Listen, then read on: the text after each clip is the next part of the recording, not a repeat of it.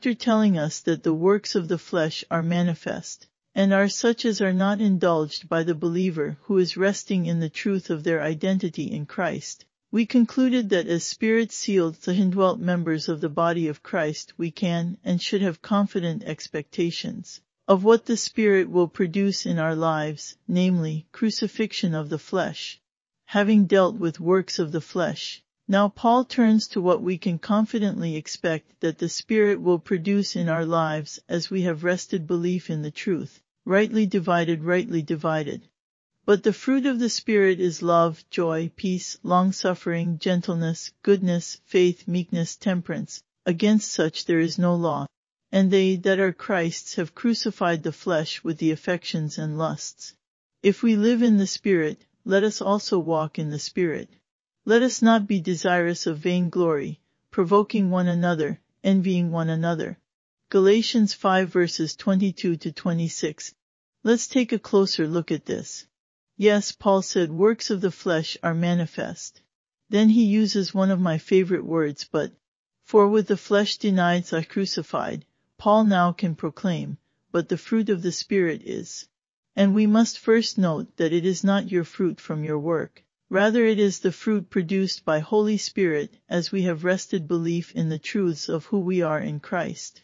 This is borne out in some very well-known verses, for by grace are ye saved through faith, and that not of yourselves, it is the gift of God, not of works, lest any man should boast. For we are his workmanship, created in Christ Jesus unto good works, which God hath before ordained that we should walk in them. Ephesians 2 verses 8 to 10. Many times, folks stop at verse 8 and miss just who does the good works in the life of the believer. The works are his workmanship, and they are such works as he before ordained. Example, the works were ordained by him before the foundation of the world. Yes, we can have confident expectation that, as we have rested belief in the rightly divided word of truth, Holy Spirit will produce the fruits of love, joy, peace, long-suffering, gentleness, goodness, faith, meekness, temperance. And if we do not see him producing such, it can generally be traced back to the lack of rested belief in said truth. Also, concerning the law we should note that, as a work of the flesh, it can neither add to nor subtract from the fruit of the Spirit.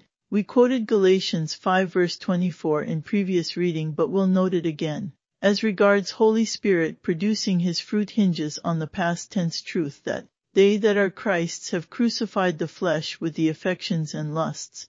For Spirit's fruit and the works of the flesh, law works in the instance of the Galatians, cannot coexist, as they are mutually exclusive. Thus, with the Spirit keeping the flesh in the position of crucifixion, it can be said that, if we live in the Spirit, let us also walk in the Spirit, and on this basis let us not be desirous of vainglory, provoking one another, envying one another. For you see, since these are Holy Spirit's fruits in our lives, we cannot claim any credit or glory.